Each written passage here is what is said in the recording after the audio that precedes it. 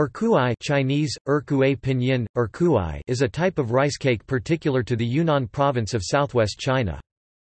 The name literally means, ear-piece, a reference to the shape of one of its common forms. It is often served stir-fried with vegetables, and mala sauce, which is a mixture of dried red chilies, Sichuan pepper, and salt.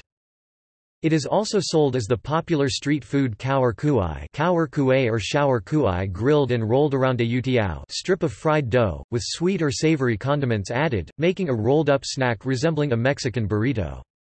The sweet type contains a sweet brown sauce and peanuts, while the savory type is spread with lufu and bean sprouts, and various other toppings. Erkuai is particularly popular in the tourist area of Dali. Its peculiar name has led to it being called one of the 18 oddities in Yunnan.